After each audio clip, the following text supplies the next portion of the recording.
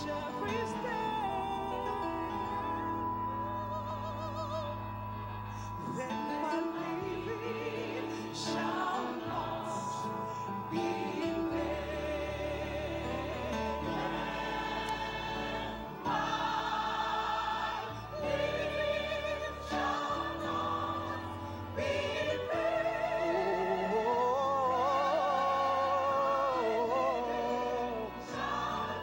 Shall not be in vain. If I could help somebody as I pass along, my living shall not be in vain. If I could help somebody as I pass along, my living shall not be in vain. And my living shall not be in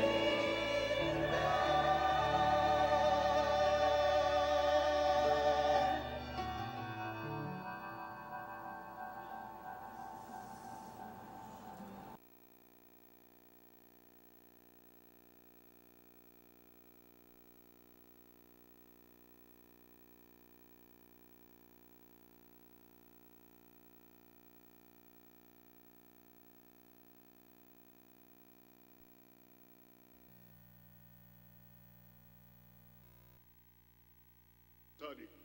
Thank you for your word that brings light to every heart. We're asking, O Lord, tonight that the words that come will not be empty in Jesus' name.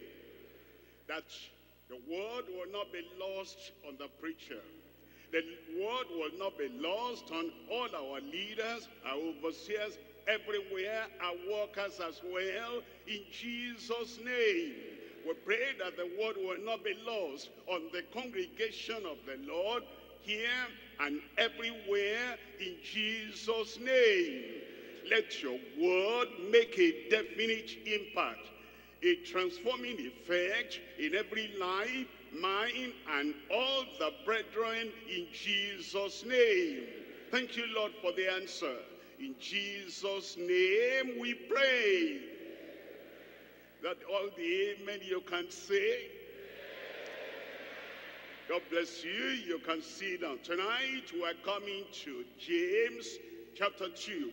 And we're looking at the concluding verses of chapter 2, verse 20, all through to verse 26. Look at it, James chapter 2, reading from verse 20. But wilt thou know, O vain man, that faith without works is dead? Look at verse 21. In verse 21 it says, was not Abraham our father justified by works when he had offered Isaac his son upon the altar?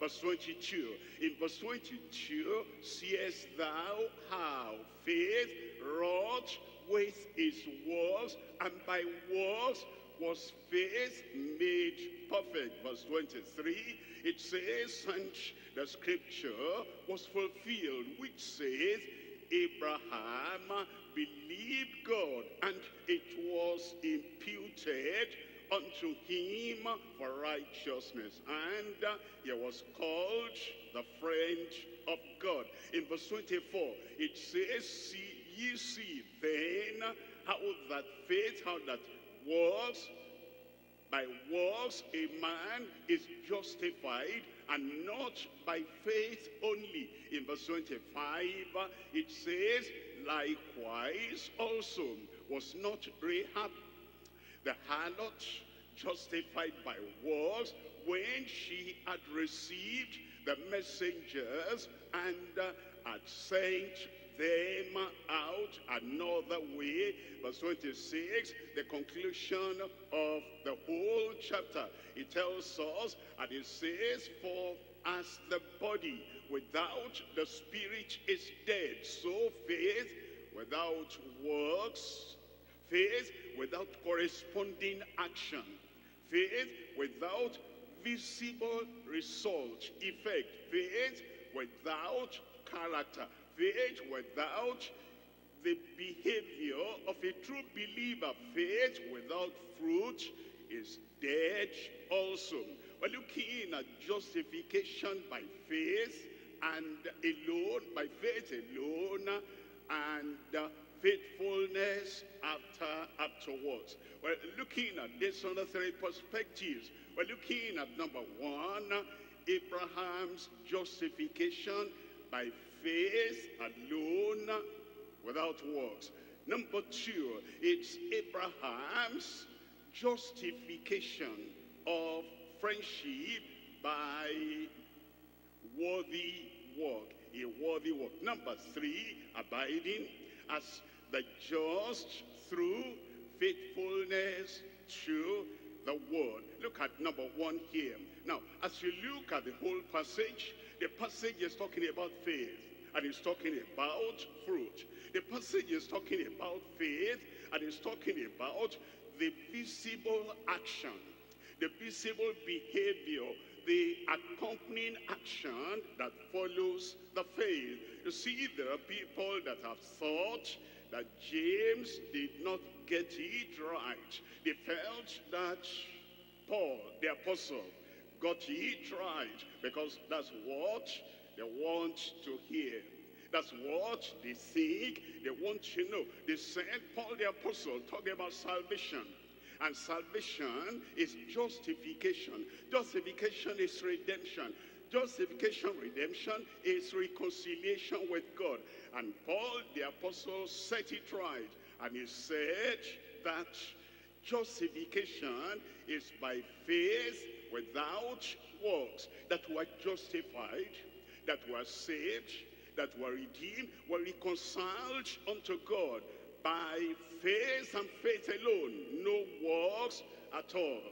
But James is saying, do you see that Abraham was justified by faith through his works? He said, there you are.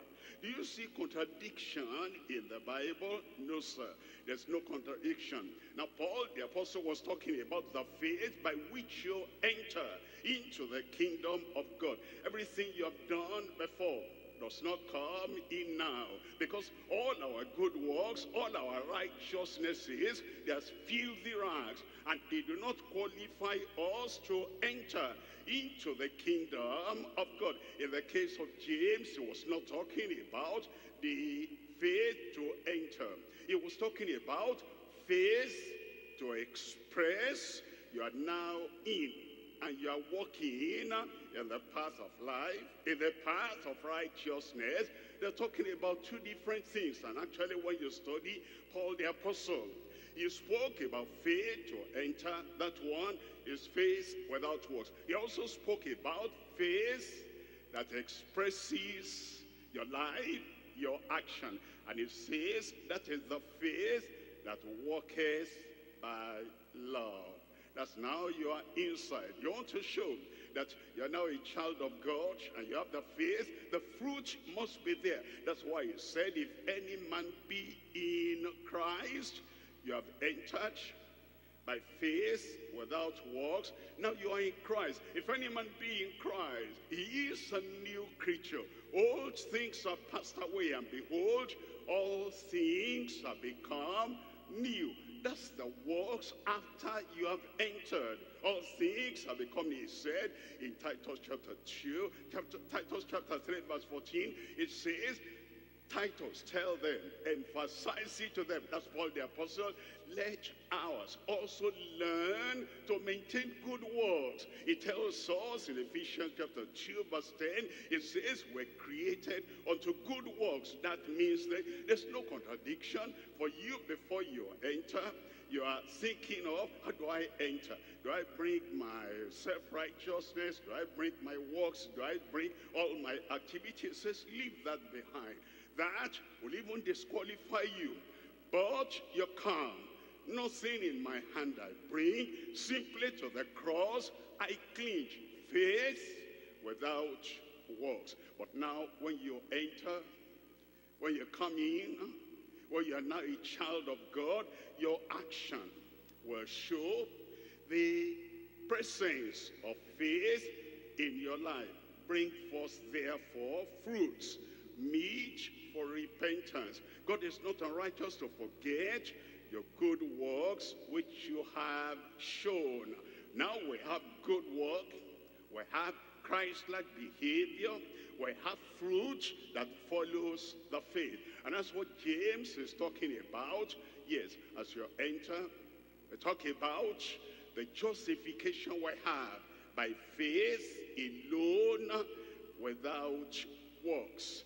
It tells us in Romans chapter 4, reading from verse 1. Romans chapter 4, we're looking at verse 1. It says, what shall we say then? That Abraham, our father, as pertaining to the flesh, has found. Look at verse 2. In verse 2, it says, for if Abraham were justified by works, if Abraham entered into the kingdom by works, he has whereof to glory, but not before God. Look at verse 3. In verse 3 it says, for what says the scripture? Abraham believed God, and he was counted unto him for righteousness. So Abraham entered into the kingdom. Abraham was reconciled with God. Abraham was justified by faith that he had in the Lord, in the coming Lord. That's why Jesus said, Abraham rejoiced to see my days, and was glad, and he rejoiced. That's my faith in the Lord Jesus Christ, without works. Without works. Righteousness was imputed unto him. Now we divide this to three parts. Number one, we're looking at justification and reconciliation. Impossible with works in the flesh. The works we have in the flesh. The activities were done without the grace of God. The fruit we bear by the flesh alone, they are not reckoned with as we come to know the Lord for our salvation. Number two, it's justification with righteousness imputed without works, but by faith. We come to the Lord, we want to be justified. Somebody comes to the law court. He's been guilty in his life. He's going to be judged, and he's going to bear the consequence of his evil deeds. And he comes, and what's he bringing? Argument? No. What's he bringing? You know, some of the good works I have done, greater than my evil works? No. He comes pleading, and then there is the advocate. There is the Messiah. There is the mediator that paid the whole price for him. And now he says, not of me, but because of him. That is what brings the justification without works, and then the righteousness of the Lord is imputed unto him. Look at number three. Number three is justification with regeneration, imparted without worthiness and through faith. Not worthy of anything by himself, not worthy without grace, not worthy without the love of God that so loved the world and gave his only begotten Son, that whosoever, the greatest of sinners, the worst and the vilest of sinners, whosoever believes in him will not perish but have everlasting life. Without personal worthiness, without the good that I have done, but through faith. That is justification that brings regeneration. Regeneration is a transformation within the heart. Regeneration is a total transformation. The faith that we believe in the Lord Jesus Christ brings regeneration and brings transformation and all that through faith. And if you're going to come into the kingdom, it's through faith. That's why you don't have to wait for anything. I'm waiting to clean up everything I've done in the past, not necessary to enter. It's all by faith. I'm waiting to turn over a new leaf, not necessary. It is by faith. I'm waiting to correct every bad thing I've done, every lie I've done, not necessary. Come in, because tomorrow might be too late. Look at that thief on the cross. Remember me, Lord, when you come into your kingdom. What did he have? What could he do?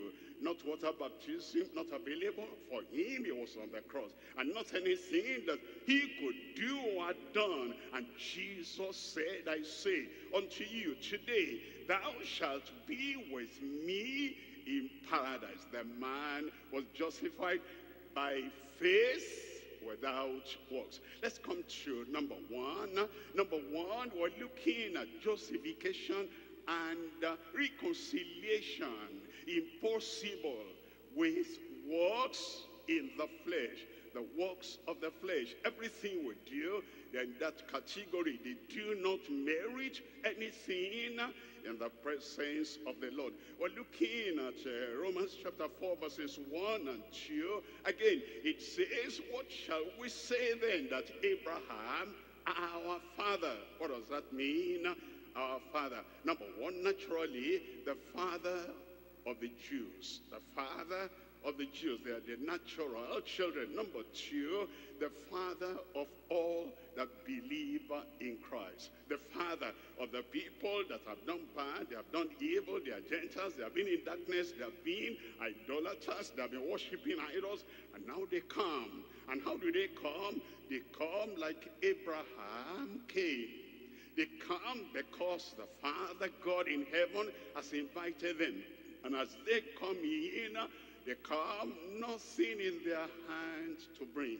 Simply to the cross, they are clinging. What shall we say then? That Abraham, our father, as pertaining to the flesh, has found. Look at verse 2. In verse 2 it tells us, for if Abraham were justified by works, if Abraham could claim any merit, if Abraham could claim anything that, look at me, I did this, that's why I was saved, I did this, that's why I was reconciled, I did this, that's why I was justified. If Abraham could, if he were justified by works, he has whereof to glory, but not before God. That means he did nothing. Look at Joshua chapter 24.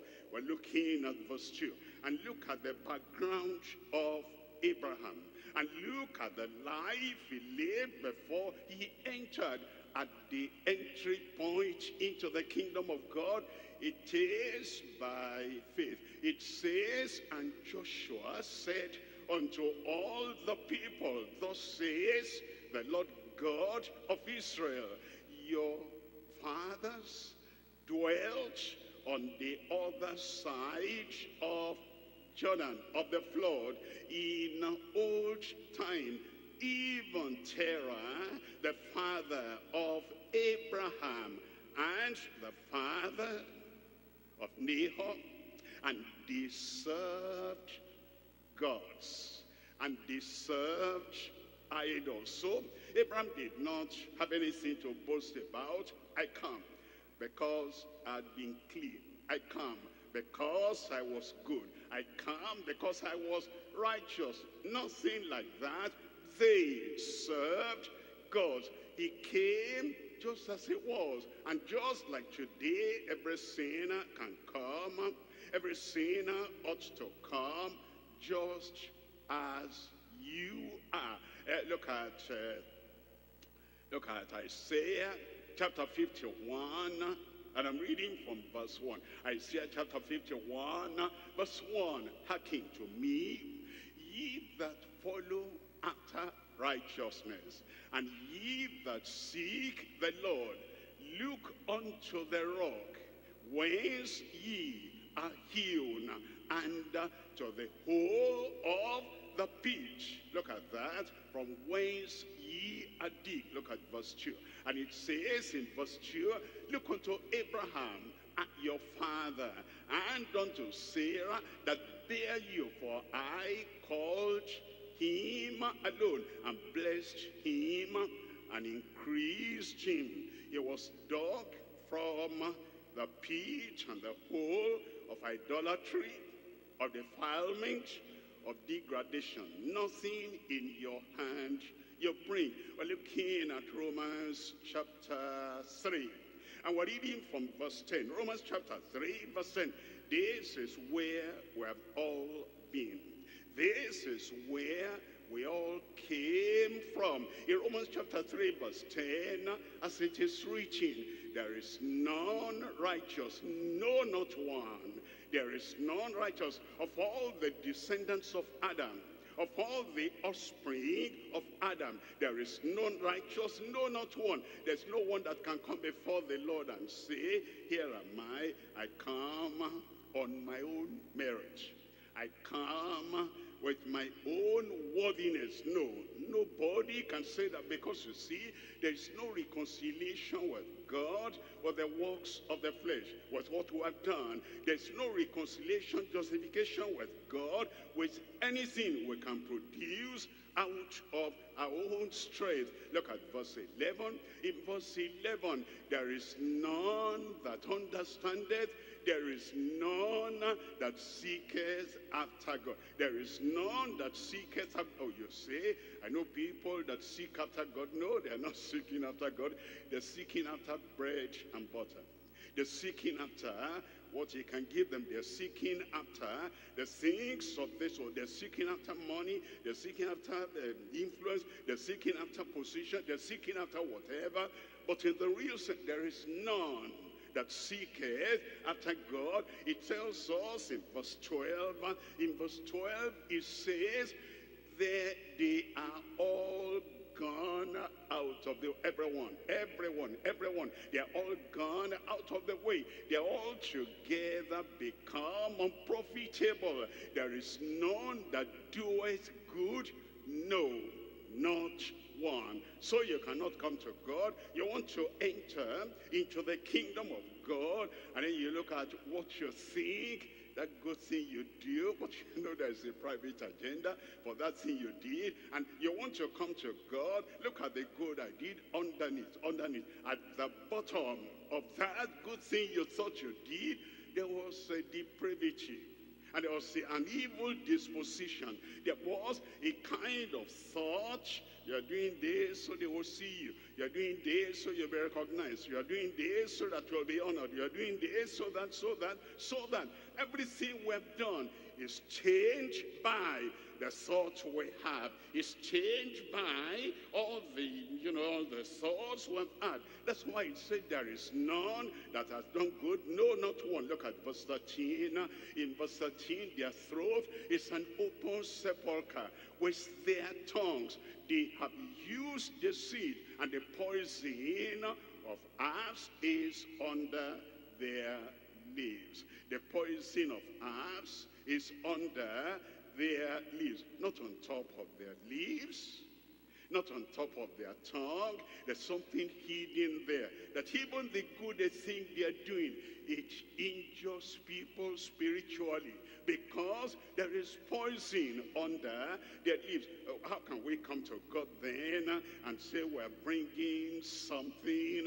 God, look at the good thing I've done. Can I use it to reconcile myself to you? No. Can I use this to befriend you? No. They are poisonous. Look at verse 14. In verse 14, it says, whose mouth is full of cursing and bitterness. Look at verse 15. In verse 15, their feet are swift to shed blood. Their feet are swift to shed blood. Well, somebody might not kill, but Jesus said, if you are angry with your brother, you are a murderer. And how many times every human being, before we came into the kingdom, we indulged in anger, and the anger is interpreted by God as murdering. And if you had chance, you should have done something more terrible to that person you hate and to that person you are angry with. The feet are swift to shed blood. In verse 16, verse 16 says, destruction and misery are in their ways. Look at verse 17.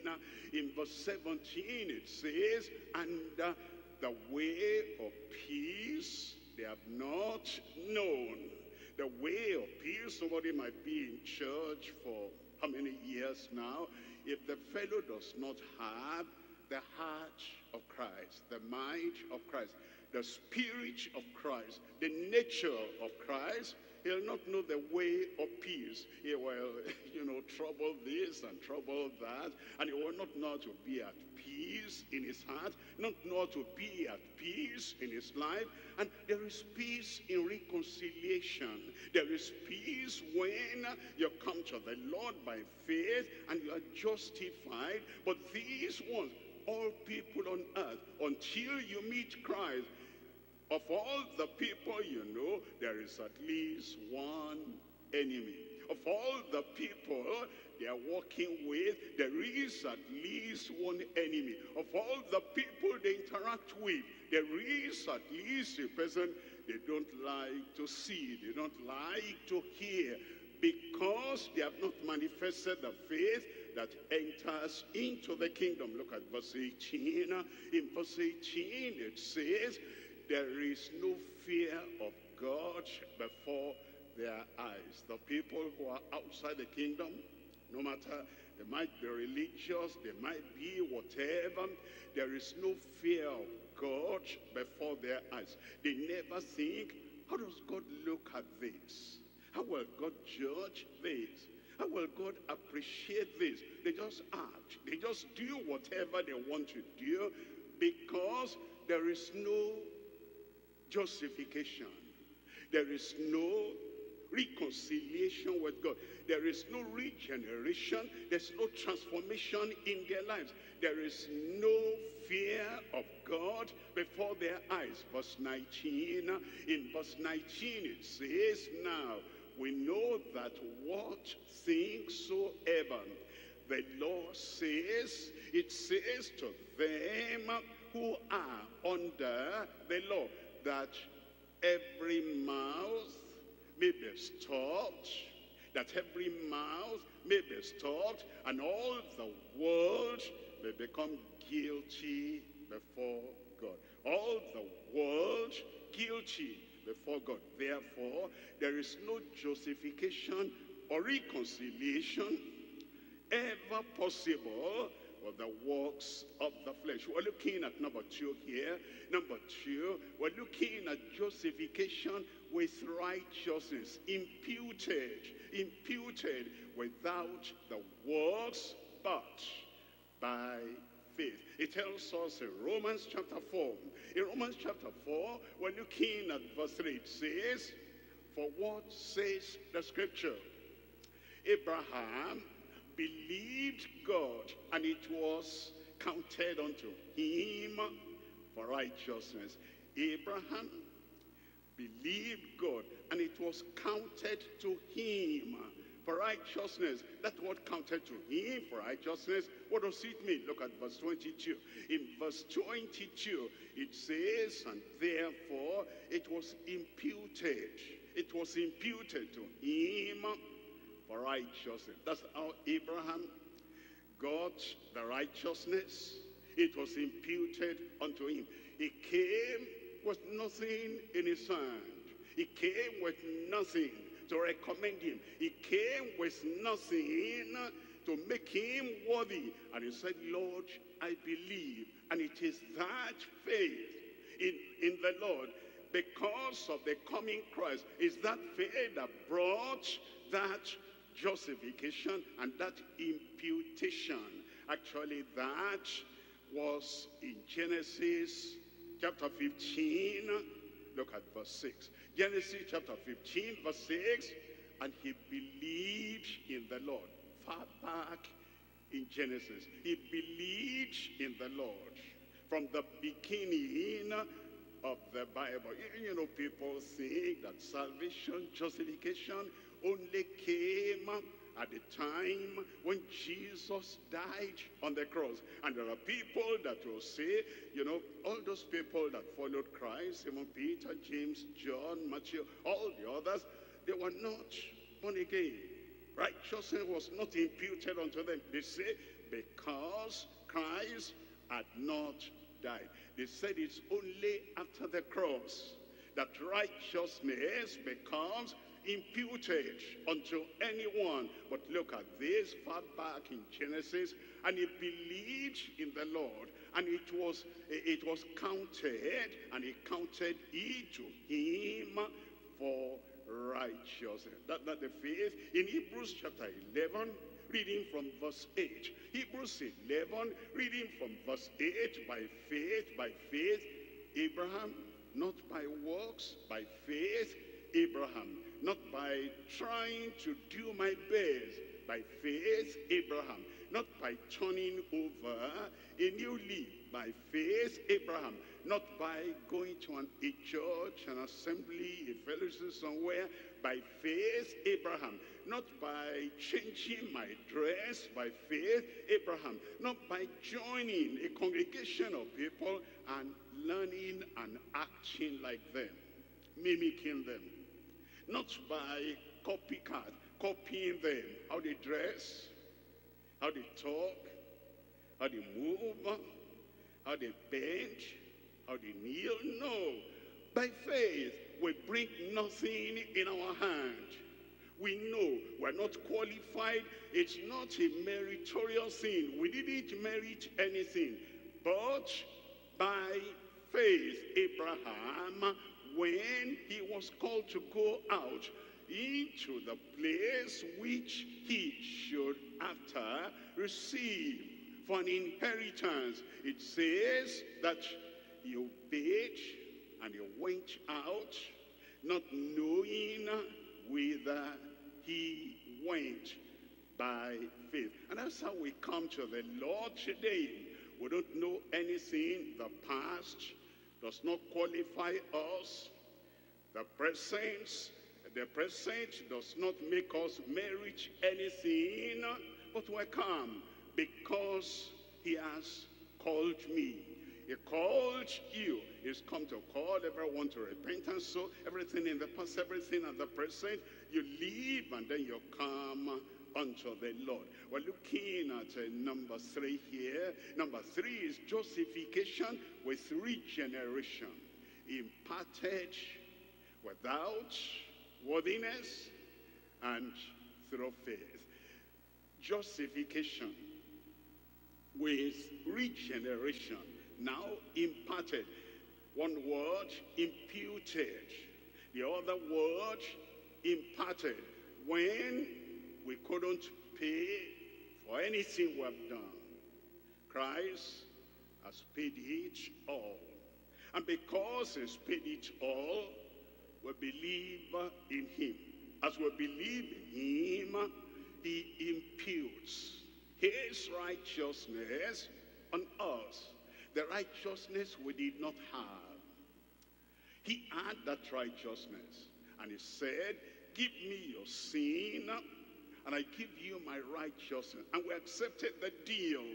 We gave him our sin, and he gave us his righteousness. That's imputation. But it doesn't leave us like that. Imputation, that belongs to him, coming to us. Impartation. Now, he imparts that righteousness. He touches our nature. He touches our heart. He touches our spirit. And now he imparts that unto us. He changes our nature and he gives us the divine nature. And because of that impartation, now we can live the way he wants us to live. I'm crucified with Christ. Nevertheless, I live, yet not I, but Christ liveth in me.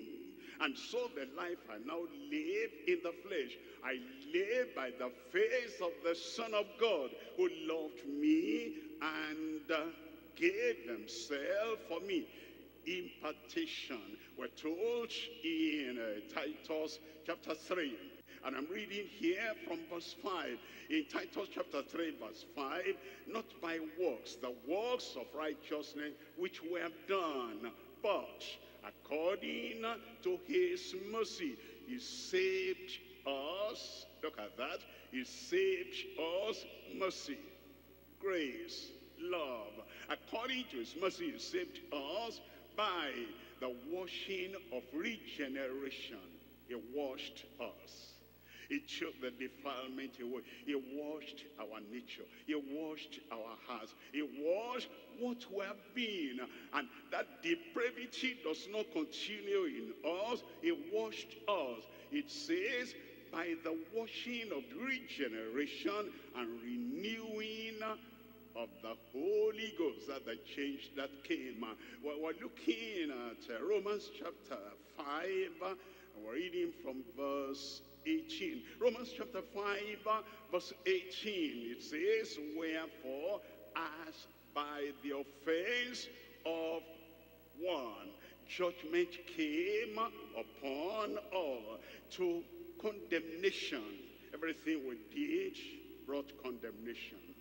Even when we did what was superficially good. The Spirit of God said in our heart, yes, you did something spiritually good, superficially good, but what was your intention?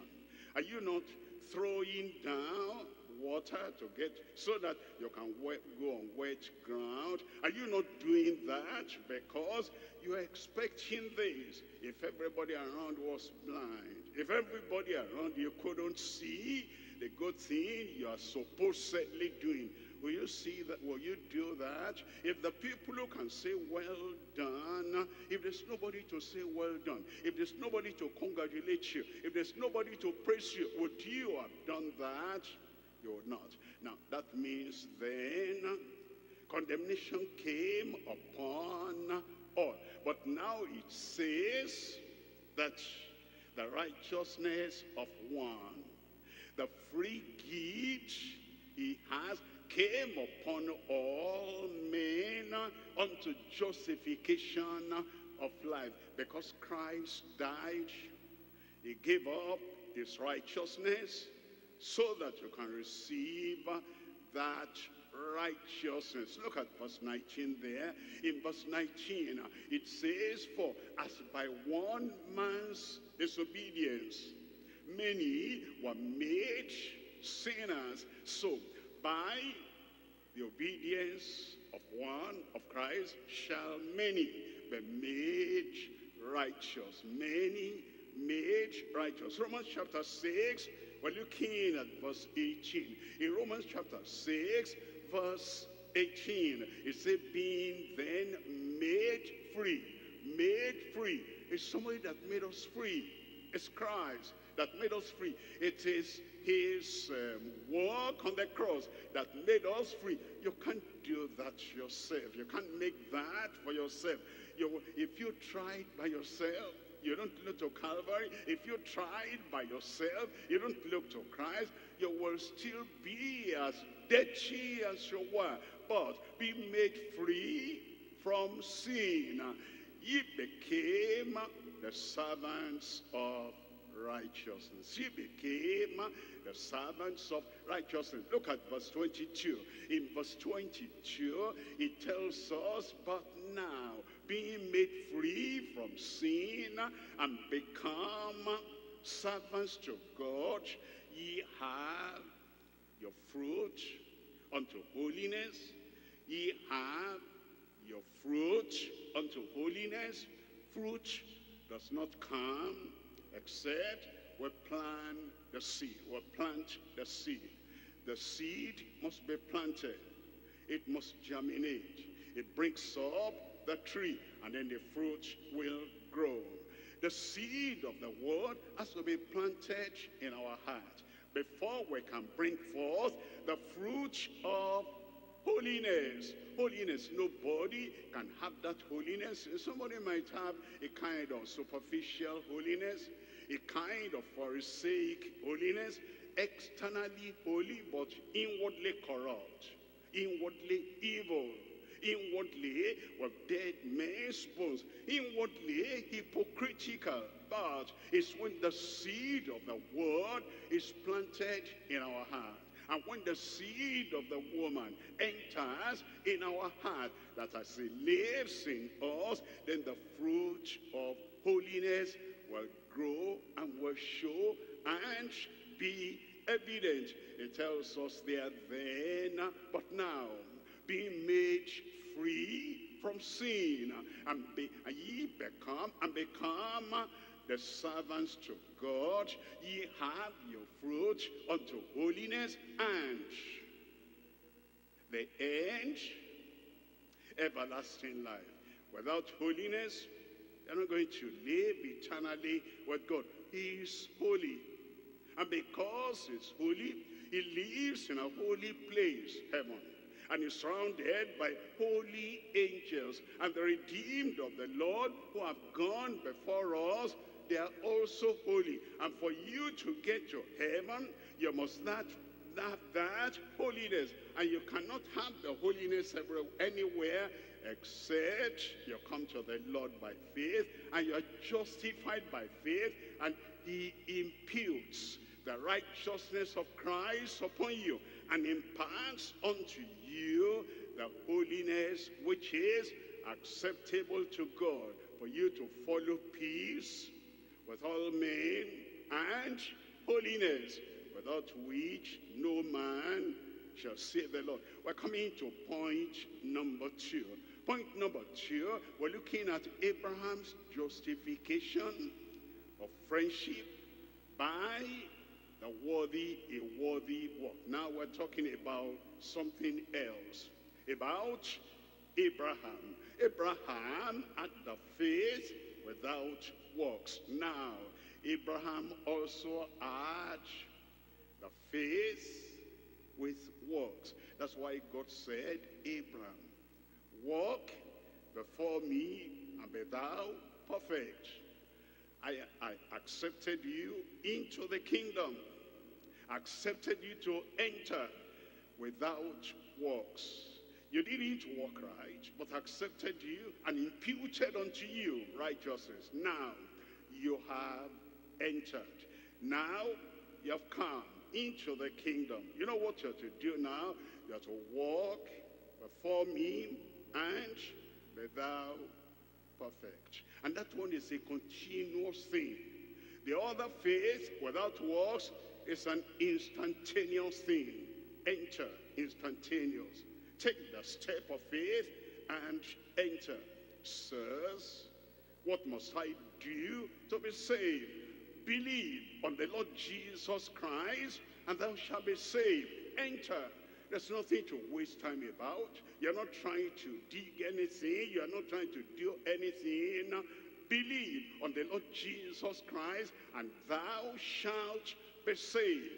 And the Philippian jailer entered in without works. But now, it took them the same hour of the night, and he washed their wounds. He had entered now, and he washed their wounds. He had entered now, and he gave them meal in his own house.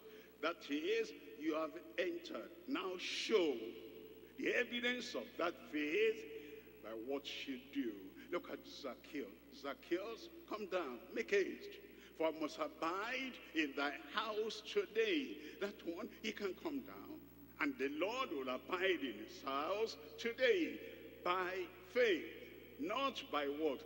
After coming in, as he came down, he said, Lord, half of my goods I give to the poor. He didn't have to do that to enter in, but the stinginess and the craftiness and everything taken away now by entering in. He has to show the evidence that I have entered in. And also, it says, if I've taken anything by false accusation from anyone, I restore it fourfold. And Jesus said, salvation is come to this house. His heart was now changed. An impartation has now been given. The stinginess of the past is now gone, because he has entered in now. And Abraham now became a friend of God because of the worthy work. And look at James chapter 2 verse 20. It says, but wilt thou know, O vain man, that faith without works is dead? Somebody is running around. I'm saved, I'm saved. No change of life. I'm saved, I'm saved. There's no clean character. I'm saved, I'm saved. There is nothing to show for it. He said, the man is vain because his manners are vain.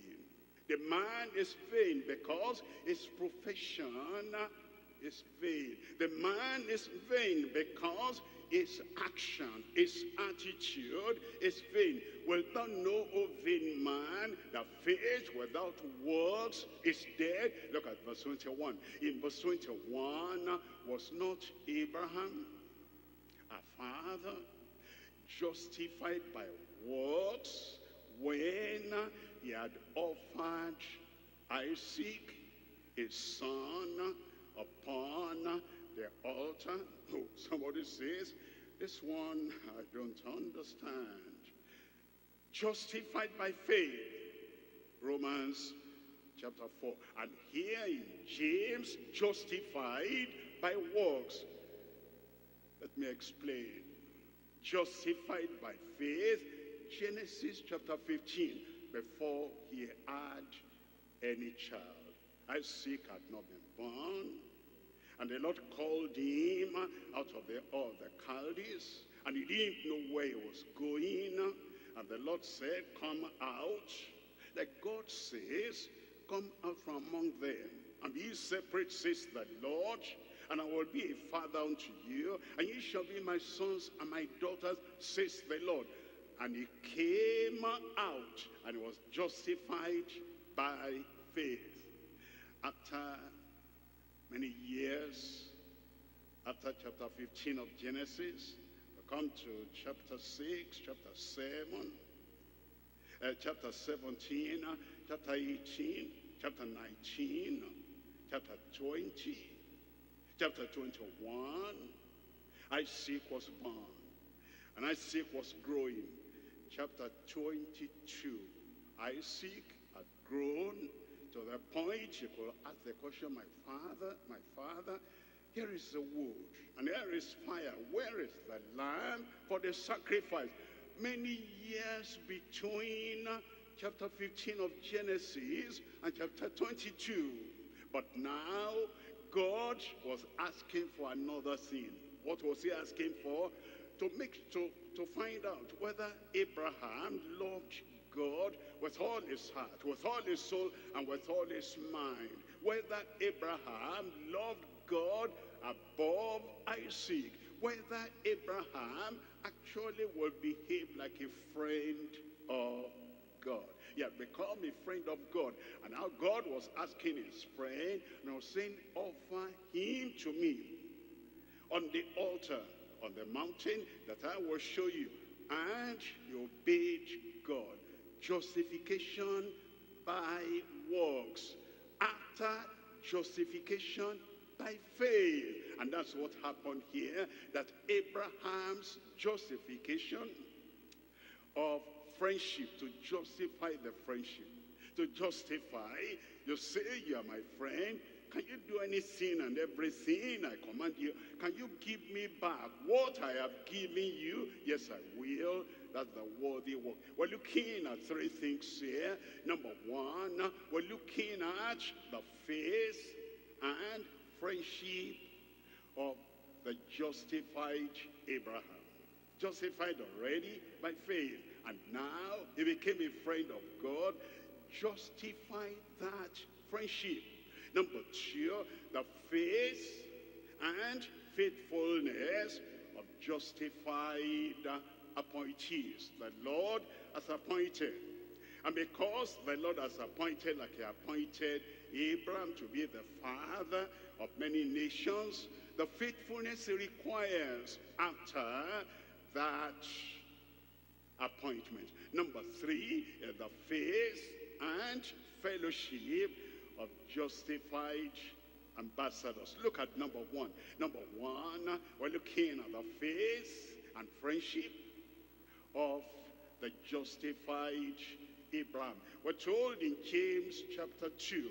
James chapter 2, we're looking at verse 22. In verse 22 it says, seest thou how faith wrought with his works, and by works was the faith made perfect. Verse 23, in verse 23, and the scripture was fulfilled, which says, Abraham believed God, and it was imputed unto him for righteousness, and he was called the friend of God. When he was in the Chaldees, was not a friend of God. When he was with his father Nahor, he was not a friend of God. Before he came out and believed on the Lord, he was not a friend of God, but he had faith in God. After that, he was a friend of God, and now he justified the friendship. Isaiah chapter 41, reading from verse 8. Isaiah 41 verse 8, but thou, Israel, art my servant, Jacob, whom I have chosen, the seed of Abraham, the offspring of Abraham, my friend. God said, is my friend. And a friend of God that could offer his only son unto God. That's a real friend. We're looking at Exodus chapter 33, verse 11. Exodus chapter 33, and from verse 11. And the Lord spake unto Moses face to face, as a man speaketh unto his friend. And the Lord spake face to face. That's what he did with Abraham. Abraham, do you know I have something to do in Sodom? I'll tell you. Their sin has come up to me, up to the heavens, and I'm going to destroy them.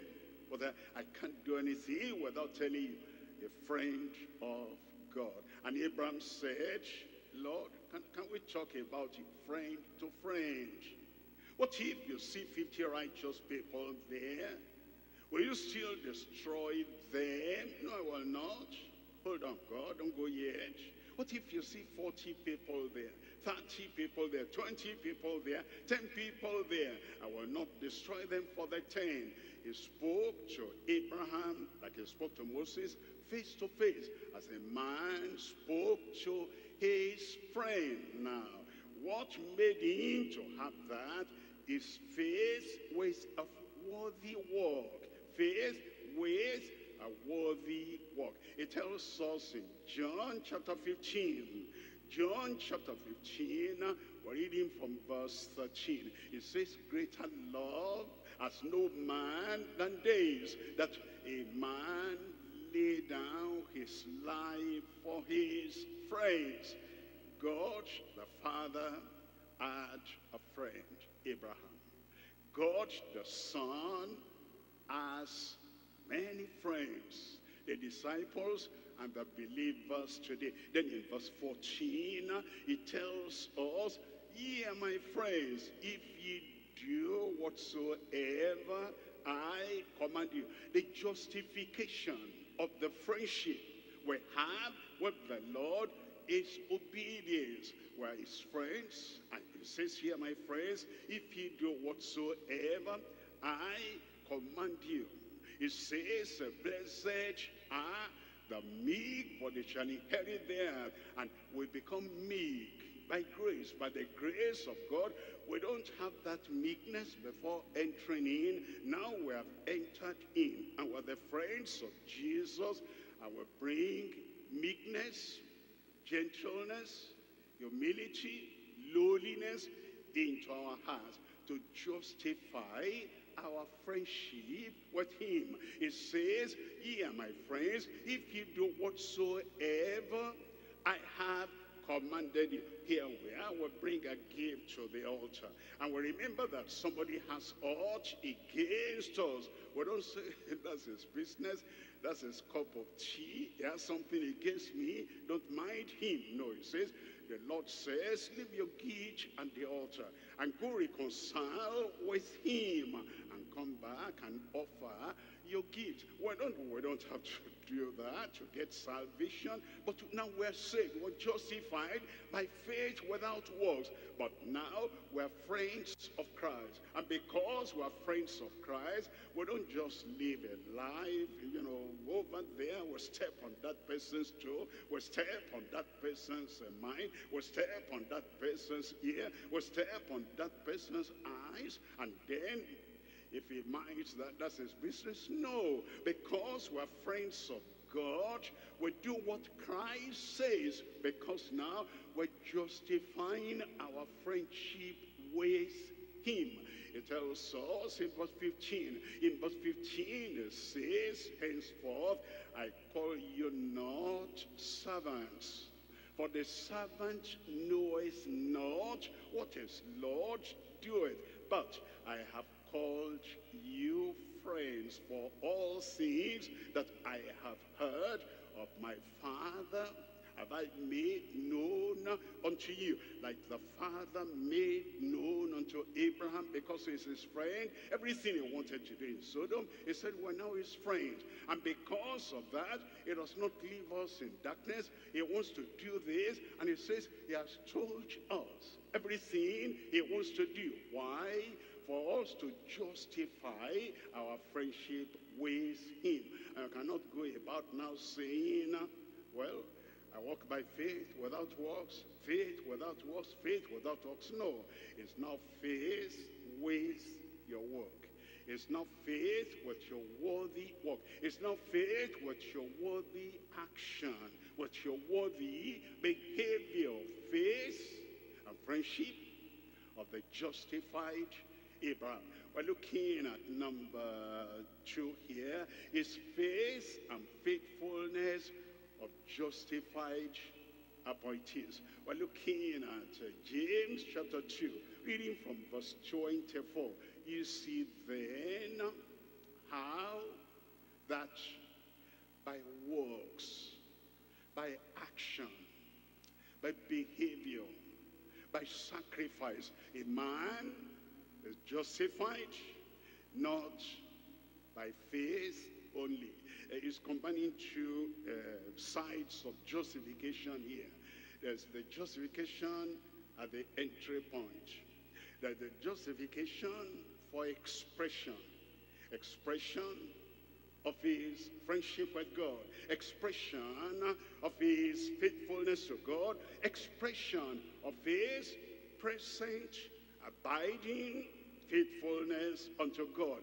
The justification that comes by faith at the beginning, the justification that comes by the expression of faithfulness while you are walking with the Lord. It tells us in James chapter 2, reading from verse 24, you see then how that by works a man is justified, a believer is justified, a friend of God is justified. You see then how that a person that is walking in the perfection that God requires is justified not by faith only.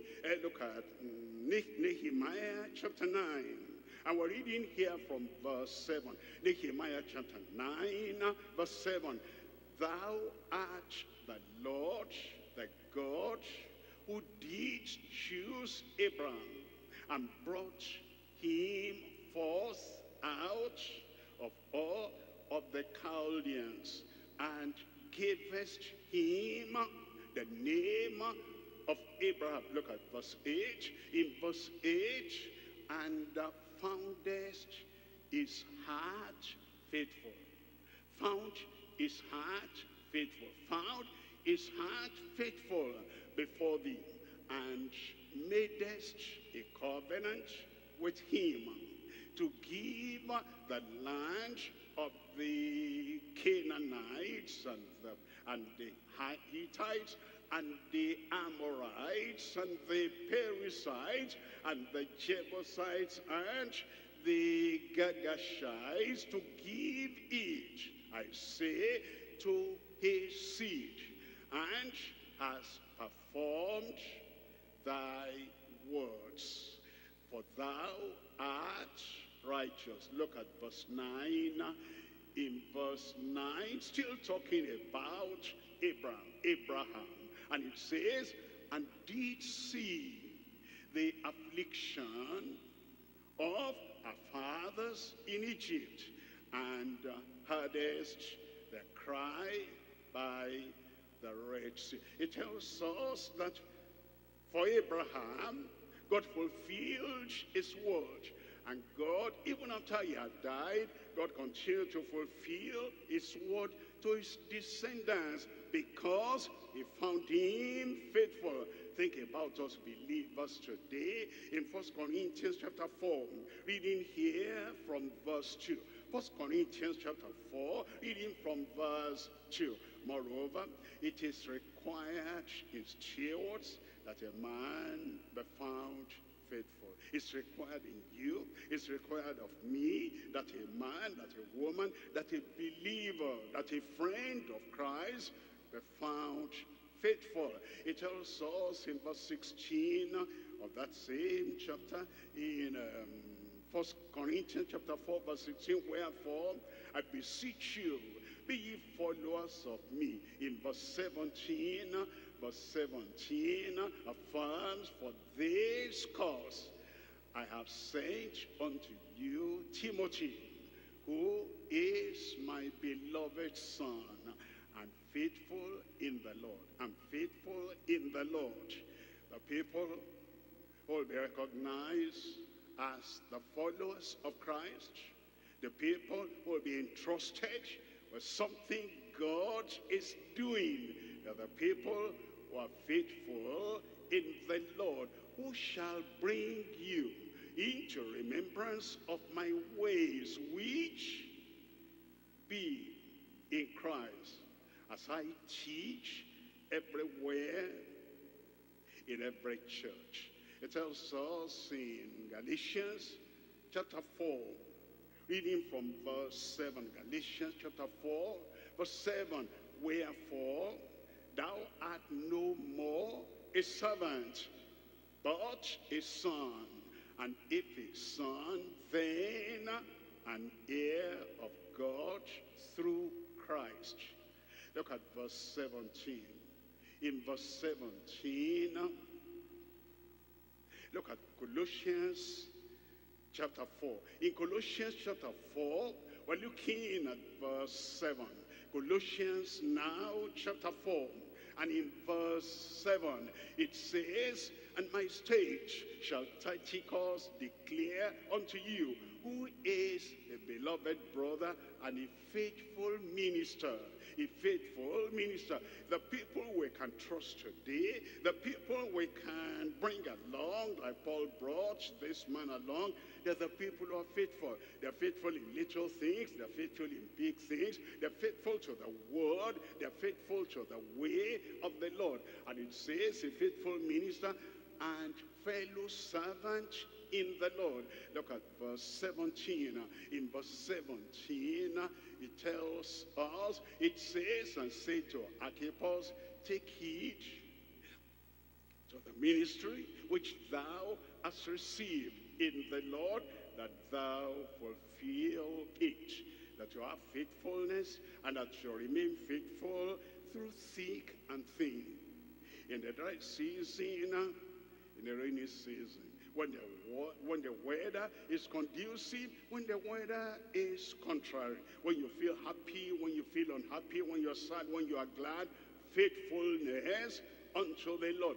We're looking at number two here. Number two here is the faith and fellowship of justified ambassadors. The faith and the fellowship of justified ambassadors. It tells us in James chapter 2, reading from verse 25. It says, likewise also was not Rahab the harlot justified by works? Hold on. You remember we've been talking about justification by faith and justification by works. First, justification by faith. When she saw those spies that came from the people of Israel, she recognized, and she said, we have heard what the Lord had done in Egypt. Now you crossed the Red Sea, and what you did to those unbelieving kings, and our hearts had no strength, and all our people are afraid because of you. And then she said, this is her faith. She said, we know the Lord had given you the land, and also pleaded, give me chance and give me a promise that you will not destroy me when you come, and save me and save my household. Receiving them like that, protecting them like that, confessing that God truly had given them the land. And I want to be part of the people, the covenant people of God. That's justification by faith. But now, the next thing, having known that God had given them the land, and she wasn't going to fight against them, she wasn't going to report them to the king, she wasn't going to expose them to danger, and she protected them, that the justification by works. And that's what he's saying here. Likewise also, was not Rahab the harlot justified by works when she had received the messengers and had sent them out another way? This was justified, and now she wanted to be part of the children of Israel. That's the fellowship. That's the fellowship. That's the fellowship. That I'm saved by faith, but I want to retain the fellowship with the people of God. And now we need that kind of fellowship. We're told in 1 John chapter 1. 1 John chapter 1, we're reading from verse 3, that which we have seen and heard declare we unto you, that ye also may have fellowship with us. Fellowship with us. And how do we maintain that fellowship? By continuing with the doctrine, by continuing with the demand, by continuing with the desires of the Lord and the desire of the assembly. It says, truly, our fellowship is with the Father and with his Son, Jesus Christ. In Acts of the Apostles chapter 2, Acts chapter 2, reading from verse 42. In verse 42, and they continued steadfastly in the apostles' doctrine and fellowship. Fellowship. You see, we have faith in the Lord, we enter in.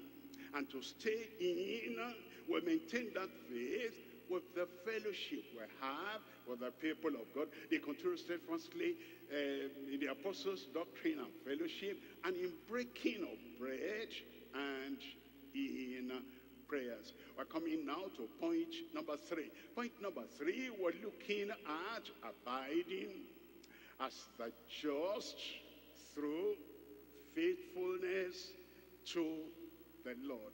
Faithfulness to the Lord. We enter in. We've come in.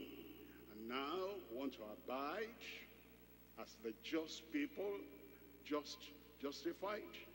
And that in faithfulness to the word. in Habakkuk chapter 2, reading from verse 4. Habakkuk chapter 2, and we're looking at verse 4. Behold, a soul which is lifted up is not upright in him, but the just shall live by faith.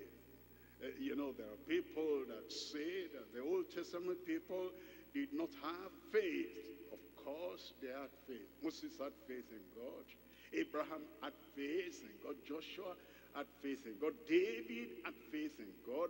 And he trusted the Lord. Isaiah had faith in God. He even said that the Gentiles will put their trust, their faith in you. And it says over here, Old Testament, the just shall live by his faith.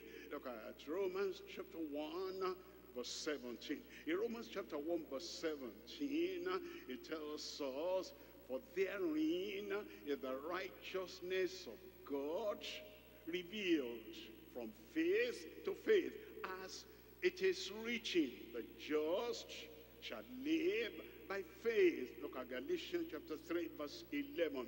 In Galatians chapter 3, verse 11, it says, but that no man is justified by the law in the sight of God.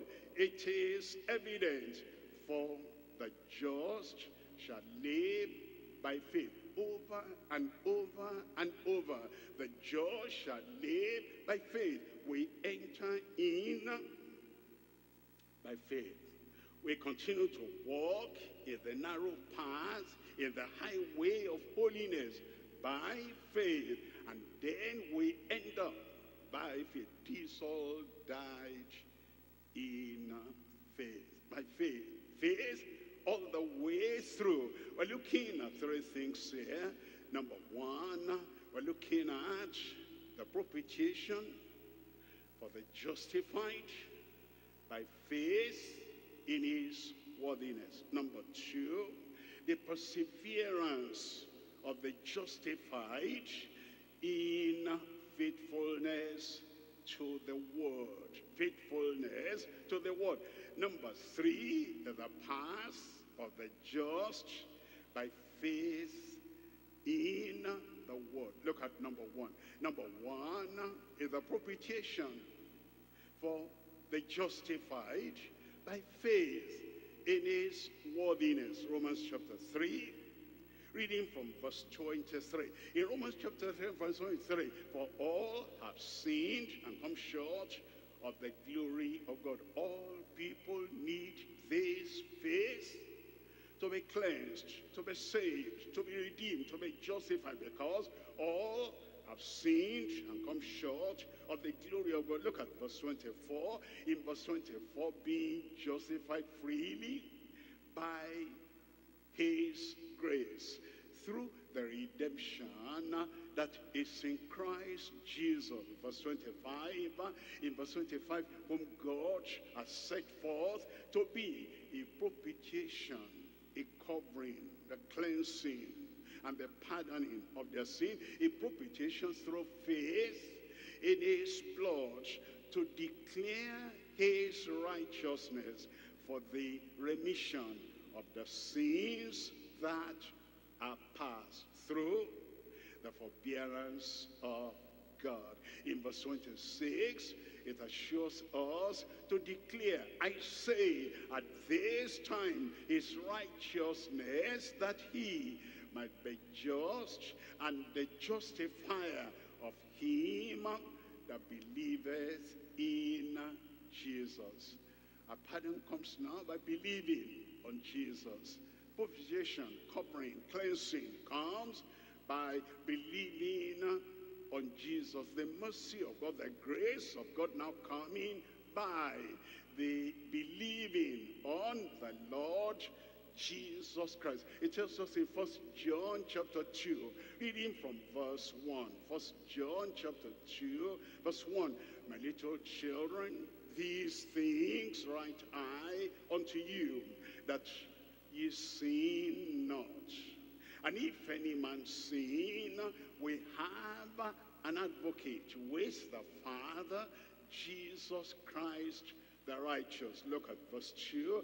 In verse 2, it says, and he is the propitiation for our sins, and not for ours only, but also for the sins of the whole world. In the whole wide world, anyone going to have justification, redemption, reconciliation now must believe on the Lord Jesus Christ. Look at number 2 here.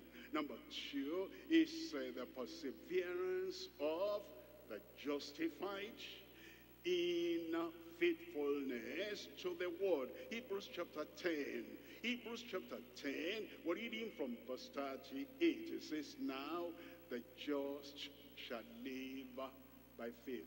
We enter into the kingdom by faith, and we now continue to walk and live by faith. It says now, the just shall live by faith. But if any man draw back, if any man says, well, the faith I had at the beginning, that's enough. I cannot go away from the narrow way and go to the broad way, and I'm still fine. No, you are not fine, because if any man draw back, my soul shall have no pleasure in him. Verse 39, in verse 39, but we are not of them who draw back unto perdition. They were saved before. They entered in by faith before, and now they depart from the way of righteousness. They depart from the highway of holiness. And they say, it doesn't matter, it doesn't matter. It matters a lot. If any man draw back, my soul shall have no pleasure in him. We're not of them who draw back unto perdition, but of them that believe to the saving of the soul. You will not draw back. I will not draw back. Look at Matthew chapter 24, and we're reading from verse 12. Matthew chapter 24, verse 12. And because iniquity shall abound, the love of many shall wax cold. In verse 13, it says, but he that shall endure unto the end, the same shall be saved. You will endure unto the end. Look at number 3 here. Number 3 here, we're looking at the path of the just by faith in the word. The path of the just, that the just is following. In Proverbs chapter 4, verse 18. Proverbs chapter 4, verse 18. And the path of the just is as the shining light. The path of the just is as the shining light. It's like you wake up in the morning and it's early and the light has just come. It's light, but it's not so bright.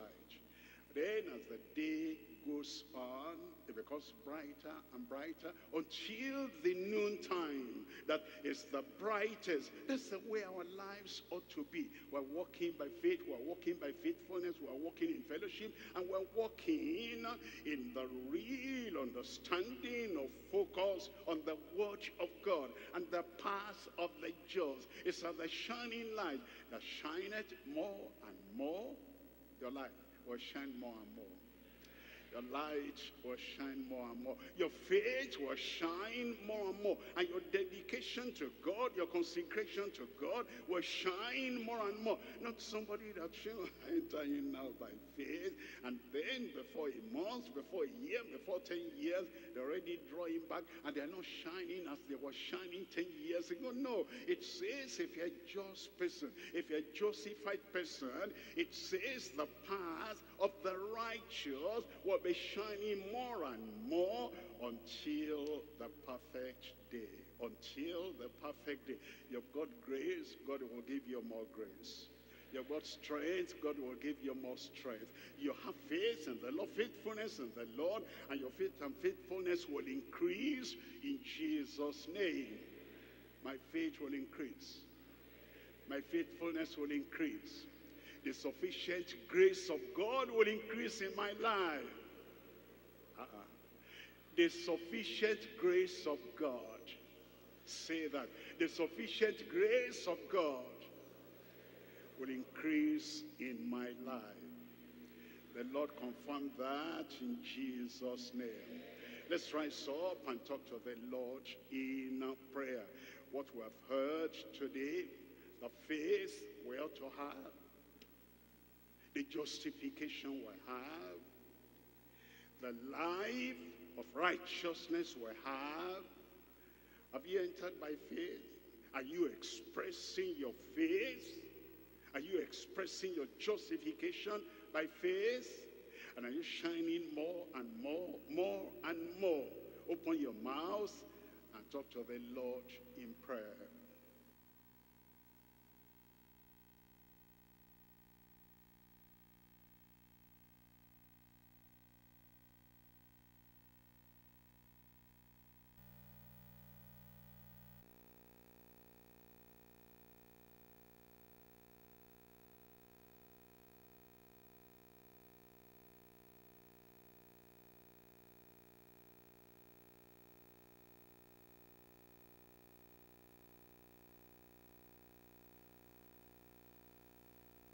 And let us commit ourselves to the hands of God, to hear the word of God. Ask God to help you. That the faith He expects from you, that it will not fail, that God will build you up, and you, of course, will make every effort to follow Christ and find that faith that He has given unto you in the name of Jesus. Pray, and God will help you in the name of Jesus.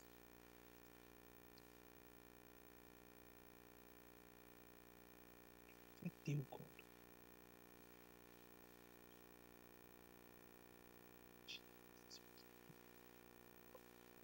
In the name of Jesus.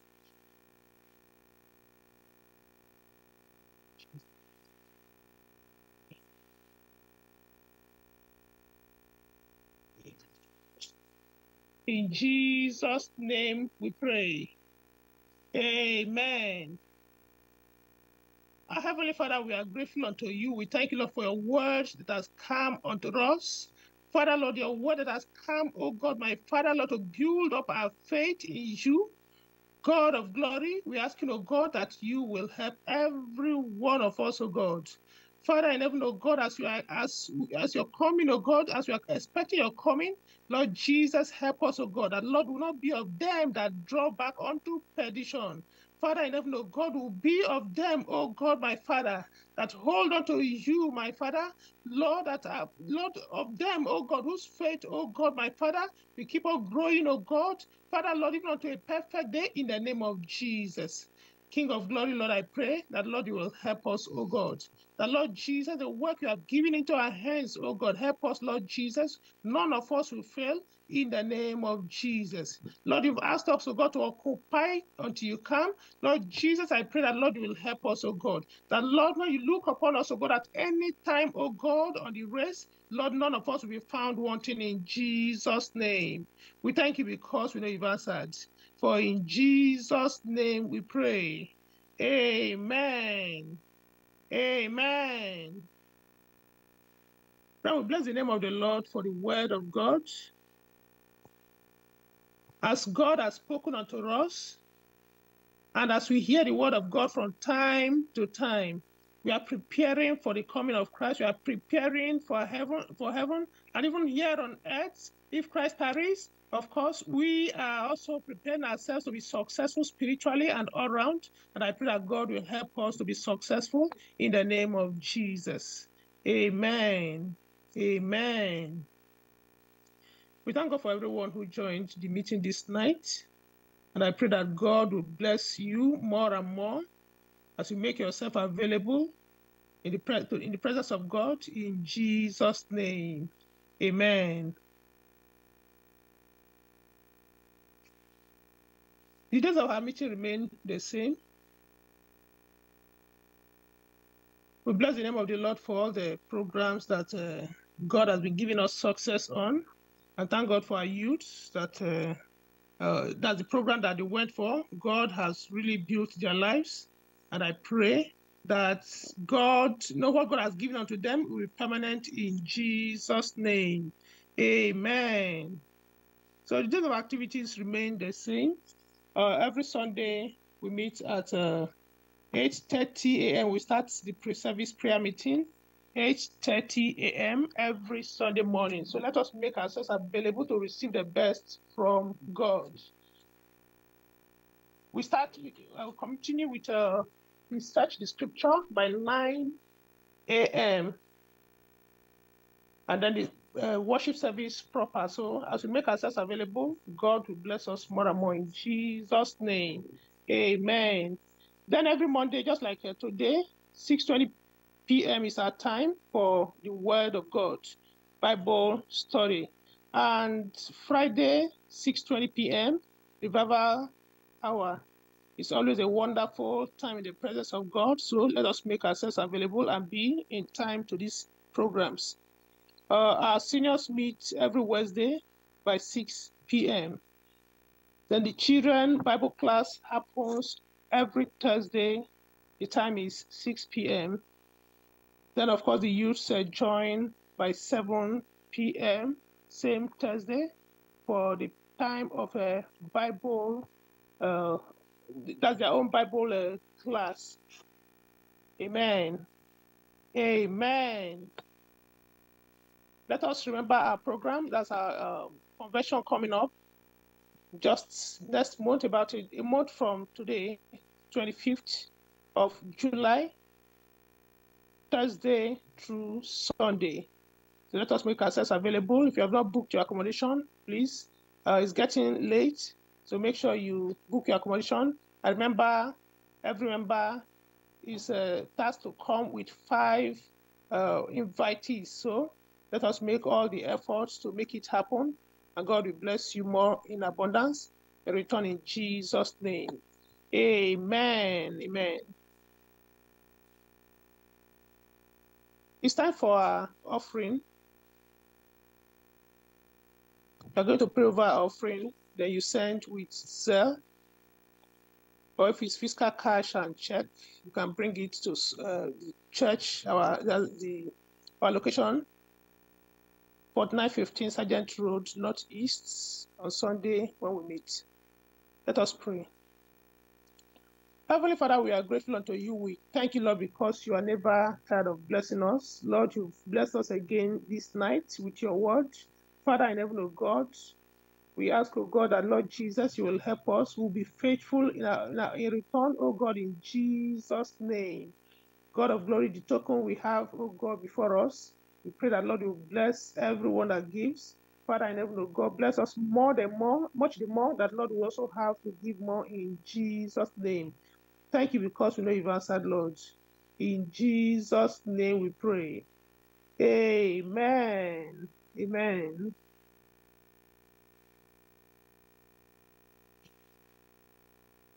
Well, we've come to the end of the meeting this evening, so we're going to share the grace in fellowship. The grace in fellowship after the count of 2. 1 to go. The Grace of our Lord Jesus Christ, the love of God, and the and the sweet true Holy fellowship Spirit, of the Holy Spirit be be with with us us now now and and forevermore. forevermore. Amen. Surely, Surely, goodness and mercies shall follow us mercy shall follow us all the all days of days our of life, our life, and we and shall we dwell shall in dwell in the the house house of of the the Lord Lord forever forever and and ever. ever. Amen. Amen. Amen. God bless you all in Jesus' name. Amen. Amen. Have a good night. Night. Yes.